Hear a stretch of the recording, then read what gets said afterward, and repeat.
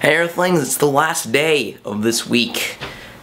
That happened fast. Over the past week, I made a lot of really eye-opening discoveries about who I am as a person and as a content creator, and I think that that's a good thing. One of the most important discoveries for me, at least, was that I don't have to be confined to one specific type of content. I can make videos that involve music or funny videos. I don't have to just make thoughtful, profound videos. For a long time I felt as though I was doing myself and others a disservice if I made a silly video, and now I realize that that's not true at all. You have to find a balance. I'm glad to be able to say that because of this week I feel comfortable making different types of content for this channel. The fact of the matter is, this is my creative outlet and I should be able to use it as I see fit. So you, the viewer, should expect to see different types of videos on this channel, not just one specific type, which should hopefully mean more frequent uploads. I think that as a result of this week, I have many more ideas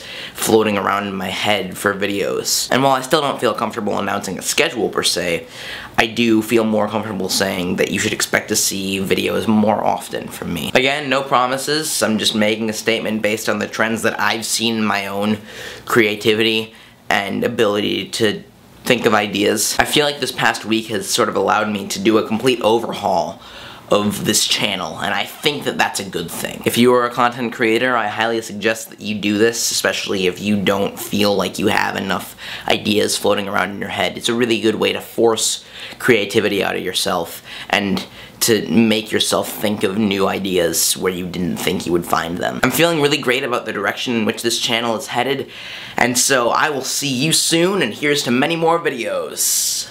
Oh yeah.